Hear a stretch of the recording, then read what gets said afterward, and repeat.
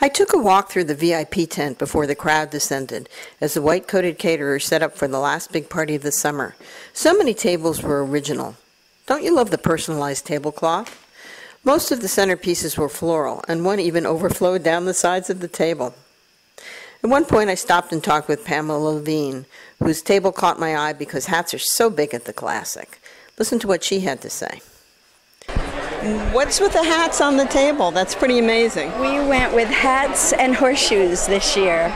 And my niece, the Susskind table, we coordinated our colors and our tablecloths, and we just are having a fun time decorating. And you're very connected with the show for a special reason, right? Yes. My girls rode here forever, and my daughter right now, Shanette Barth Cohen, is the executive director.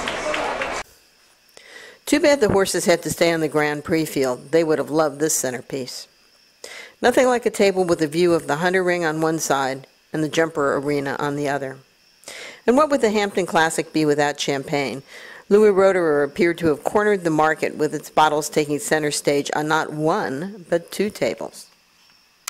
So here's a toast to one of the country's most interesting shows. I can't wait to come back next year.